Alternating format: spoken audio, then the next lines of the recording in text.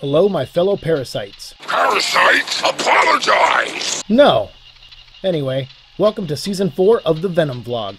This season we'll be covering Venom 2 movie news, more classic Venom and Carnage stories, the Spider-Man Maximum Venom animated series, and all comics involving Eugene Flash Thompson. So sit back and enjoy another exciting episode of the Venom vlog. I'm Tom Hardy and you're watching the Venom vlog. I'm a man here. Hey everybody, welcome back to another episode of the Venom vlog, and today we are here to talk about The King in Black, which is a storyline that was just announced today by Donny Cates and Ryan Stegman, who are the the main writer and artist of the storytellers, if you will, of the Venom book that's been coming out for the past 2 years or so now, since May of 2018. And apparently this is the big story they've been building up to. Now, I don't know if this is the end of their Venom run. I would imagine not. I feel like Donny talks a lot about how he's going to write this book for years. So this could just be step 2 of his like 3-step or 4-step run. I have no idea. They don't really go over any of that information here because it's not really relevant. I mean, it doesn't matter. You know, he'll end when he's done, I guess. But I'm just kind of curious because if it is the end, there's a lot of plot threads that have to, I feel like, kind of have to wrap up. But otherwise, you know, if this is not the end, then we got plenty of time to get into that. And I'm starting to think it's not the end. But that aside, you know, I have an article here from Hollywood Reporter, which is, you know, this is the great thing about comic books is that I worked in comic books. Some of the hardest things to get sometimes is, you know, an article on a mainstream website like Hollywood Reporter or someone like that, or New York Times or something like that. It happens, but it's really hard. And you have to do something really big to kind of get their attention. I think right now, because of the pandemic, Hollywood Reporter doesn't have a lot of other news they have to cover, so maybe they're covering a little bit more comic news than they normally would. But still, when you get an article on Hollywood Reporter, I feel like it shouldn't just be an announcement article. It should have some substance to it.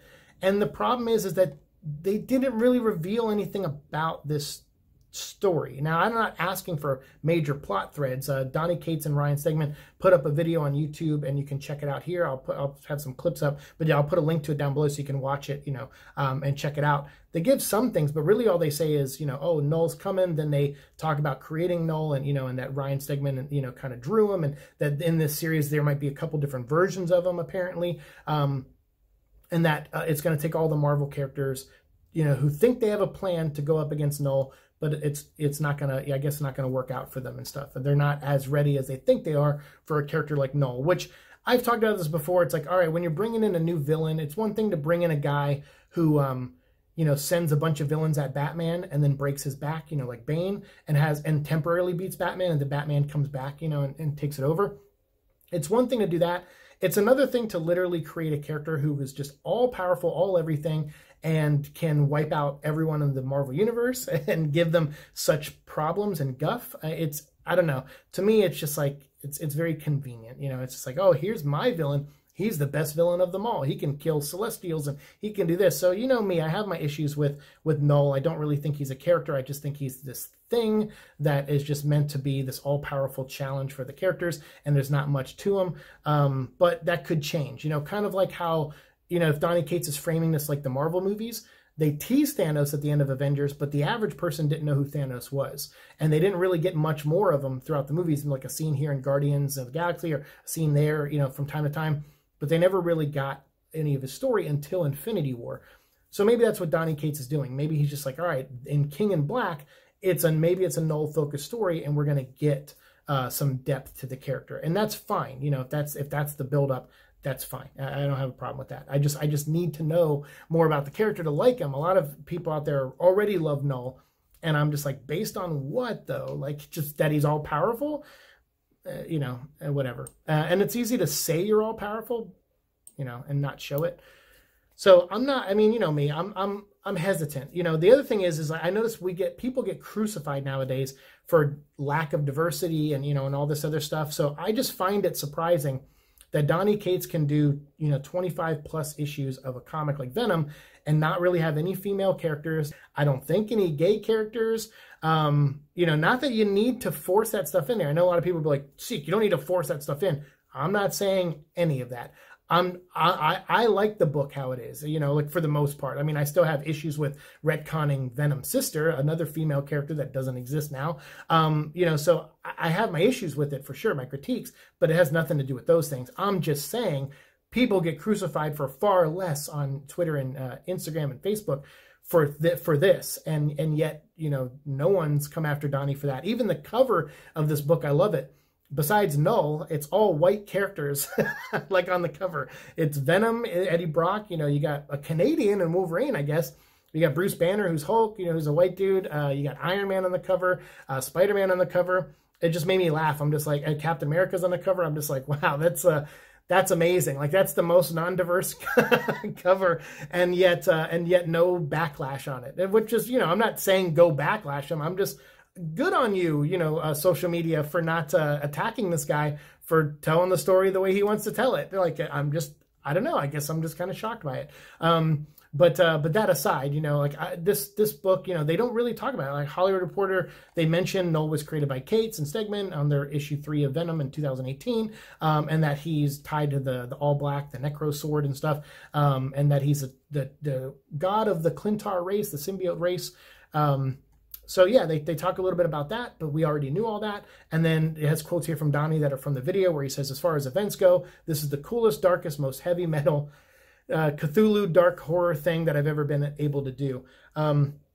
I do have a little bit of critique. He mentioned heavy metal there. I do have a little bit of a critique for Donnie Cates. He does YouTube stuff too sometimes with Ryan Stegman. Ryan Stegman's a great guy. I love his stuff. I love hearing him talk about design and character and stuff. But Donnie Cates, I think he was maybe nervous, but they had the writer of heavy metal from DC. They had, what's his name? Scott Snyder. They had him on their show recently, and Donnie would ask him a question and then proceed to talk for 15 minutes and never give Scott Snyder a chance to answer. And then when Snyder finally does answer, Donnie kept interrupting him and talking over him. And I was just like, I don't know.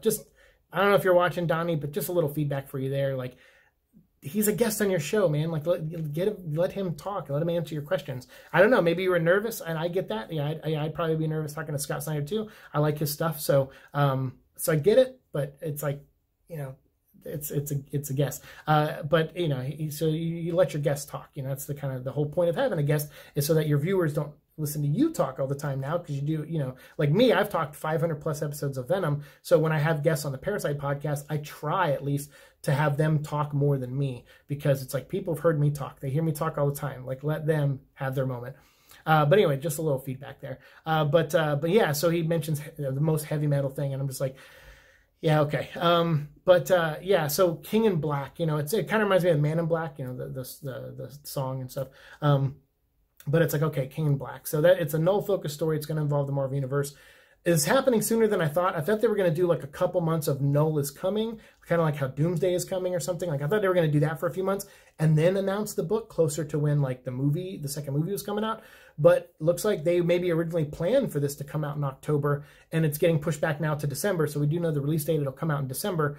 We don't know how many issues it's going to be. We don't know any of that. We do know Ryan Stegman's drawing it, and that Donnie Cates is writing it, and that this is the next event. We don't know about tie-ins yet. We don't know about any of that stuff. So we'll see what happens. You know, we don't know anything. So that's what I'm saying. To get a Hollywood Reporter article and to really just say, hey, we have a book coming out called King in Black. It's the coolest, darkest, most heavy metal event we've ever done. Okay. Hollywood Reporter must really need articles right now. You know, no offense to you guys, but you know, I feel like if you're going to announce this, you utilize that announcement better. You work your press better, because there's no guarantee you'll get a follow-up article on this. You know, you might, for sure. You can hope for that, but there's no guarantee. By the time the book comes out, we might be getting movies again. A Hollywood Reporter may be way more interested in other things, and they may not have time to post an article talking about all your tie-ins and stuff. So you want to utilize that press time the best you can. That's what a good marketing strategy is and does. And this just feels like, let's just get it out there. Let's just get people talking about this. And it's like, that's fine, I guess. I'm talking about it for sure. But I'm not really talking about it because there's no details here. There's no meat to this. There's just a very non-diverse cover. I forgot to mention Cyclops on the cover. But yeah, so it's just like all these white guys and Null. And I'm just like, well, hey, that's fine. That doesn't bother me. I do notice things like that, but it doesn't bother me. Story is what I care about. And I don't care if characters are one race or another, if they're one gender or another. It doesn't matter to me. As long as the story's good and every character gets their moment to shine and gets something to do to add to the story, that's all I care about. I'm just saying, when I see stuff like this, there are people that get crucified for way less online, and yet no noise over this. So I was like, hey, good on you, internet. I guess you got other things there's real problems in the world. So I think you don't have to complain about this, but I'm just surprised that there wasn't some complaint about it, is all. But yeah, what do you guys think? I guess this is the big winter book. It's coming December 2020 this year, obviously. Issue 1 will come out, King in Black. We don't know again. We don't know about tie-ins. We don't know about anything. We just know it's the 3rd major event Marvel's putting out this year. Empire is first, then 10 of Swords, and then it's going to be this. And 10 of Swords I'm getting more intrigued with because I heard it might tie into the King in Black. So that could be cool if Apocalypse is somehow tied to Null. And then if you read Ravencroft, if you haven't read that, check that out. That's a pretty neat book that kind of ties into what might happen as well. And what might even happen over in the Nick Spencer Spider-Man book with Sin Eater and stuff and Kindred and stuff. So I don't know. I'm curious if this all connects somehow. I'll give Marvel a ton of credit. I don't really think that highly of a cohesiveness like this, but if they pull it off, I'll be honest with you, man. I'll put my foot right in my mouth and I'll say, hey, sorry I doubted you. I was just going off past experience. But, clearly I was wrong this time. If this all pulls together and this event works and Null turns out to be a really cool character and stuff, for me, I mean, I know he's cool to a lot of you, but for me, I'm still on the fence on him. I'm still trying to figure out who he is and what he's about, other than just domination and stuff, and, or bringing everything back to Silence, that was a story in Supernatural, which is my, my favorite TV show. There's a guy who exists in the void, which anytime an angel or demon die, their spirits go to, they have to go somewhere. So they go to this endless black void where it's just quiet. And there's a being in there that just likes everything to be silent. And so when Castiel the angel woke up in the void and started talking, the void got mad. It was like, no, go back to sleep. You're like a gnat. And so the void sent Castiel back to Earth because Castiel wouldn't go back to sleep. So so that's what it sounds like Null is. He just wants everything, I guess, to go back. But then in Silver Surfer Black, he had his own dominion with servants and stuff. So I'm like, so does he want to conquer, or does he want things to go back to quietness, or does he have another plan? Like, well, we'll see, I guess. We'll see in the King in Black. So anyway, I talked long enough about this. This is the announcement that they made. Really don't know much about it other than it's the book that a lot of people have been waiting for, and it's I guess the follow-up to Absolute Carnage, which to me handled the Eddie and his son and Spider-Man's relationships really well, but fell apart on every other level. And so I hope that's not the case here. I hope Donnie finds a good balance between epic storytelling and then also the small intimate stuff. I hope it's a good balance, and I'm really curious to see where it goes. I'll definitely read it. I feel like maybe we'll just do, because we're going to be slow on, we might be more up on movie news by that point, because we'll probably start getting trailers and things. So we'll see how much I push reviewing King in Black to the forefront. Maybe we won't do a single episode for each issue, but maybe we'll just, we'll do like group reviews and stuff, or discussions. Maybe we'll do that. But I'm still deciding if I'm going to buy all these. We'll see how many tie-ins there are. If it's one book with a few tie-ins, I'll probably buy it. But if it's like Absolute Carnage, where it's like 50 tie-ins or whatever, I don't know if I'm going to do it. So, yeah, you guys let me know what your thoughts are. Are you going to buy all these? If there's a bunch of tie-ins, let me know your thoughts, what you hope King in Black is going to be. Are you hoping it's the culmination of everything Donnie's done and it's the ending of it? Do you hope it's just the middle chapter? He's going to go on and do more. What do you think of all that? I'd love to hear all your thoughts down below in the comments. And thank you guys for watching the show, as always. Let me know what you think. And if you have a dissenting opinion, different opinion to me, I definitely want to hear it. Me, I'm a little negative on this one. I'm more reserved, I guess, of anything. I'm kind of upset. In some way, like as a former marketing person, I'm just like, oh, this feels like a waste to reach out to Hollywood Reporter for this article that really doesn't say anything, doesn't have any details. It just feels like a rush to get information out, and it feels kind of sloppy and kind of half-assed. I mean, yeah, That's my opinion on it. But, you know, if you have a different one, that's fine. And if you're excited about the event, let me know your excitement. What do you hope happens in King in Black? Let me know down below, and we'll continue the conversation down there. And make sure you use hashtag #Scream4Scream and tweet at Marvel and try to get them to bring the Scream series back. As we talked about in my last video, the Scream series ended, and that's totally unnecessary. It shouldn't have ended. It's a good book. The writers should be able to complete their story, and I hope they get their chance. And maybe that can happen if we make a little bit of noise about it. So let me know your thoughts on that also down below. Thanks so much. Like, share, subscribe, all that fun stuff, and I'll see you in the future. Peace.